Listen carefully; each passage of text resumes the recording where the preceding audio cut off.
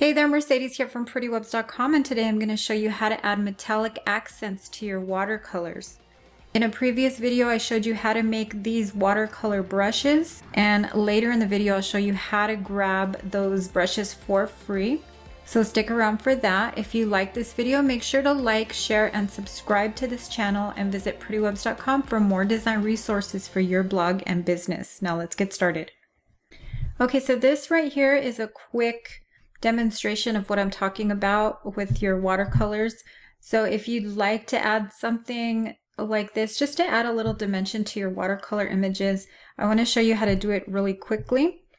Okay, so I'm going to go ahead and turn these two layers off, and we're going to add a new layer. So I can just give you a quick example of how I do this. I'm going to use this watercolor number 4 from the brushes that we created last week. I'm just going to lay down some color. I'm going to bring this color maybe to there, and we'll go ahead and add a little bit more. I'm using the watercolor number 5 now. These two right here are the ones that we created in the Creating Watercolor video.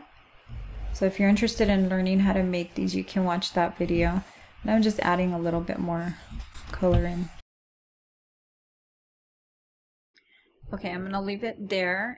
I'm going to come up here to the top menus and choose Select, then Color Range, and I'm going to choose an area. So maybe this right here.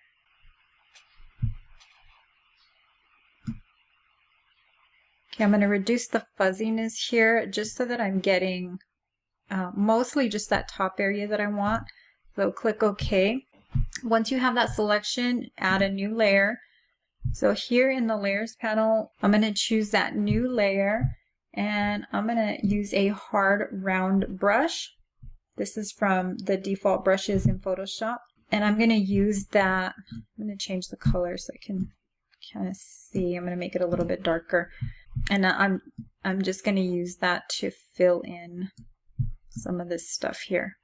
Okay, so that's basically what I've done right there. Okay, Command D on the keyboard to deselect that, or Control D on the PC. And then with this layer 4 selected, that top layer that we just created, we're going to double click to open up the layer styles, and we're going to add a pattern overlay on it. You can use any pattern that you want for this. It doesn't have to be this gold. It could be any metallic or any other pattern that you want. I just happen to like the contrast of the soft watercolor with a hard metallic, but this is completely up to you. So with that pattern overlay selected, it's scaled to 50%, which is fine. When you're in this pattern overlay section, you can actually move that pattern around as well, so you can kind of get the pattern in the position that you want it. And we're also going to add a drop shadow here as well.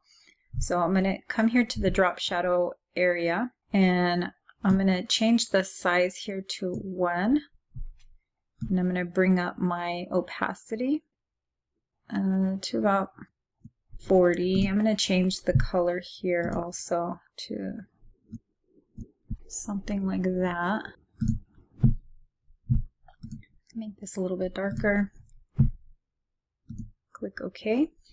And now you've got a gold encrusted watercolor. You can, let me go ahead and change the background color so you can see it a little bit better. Change it to this color.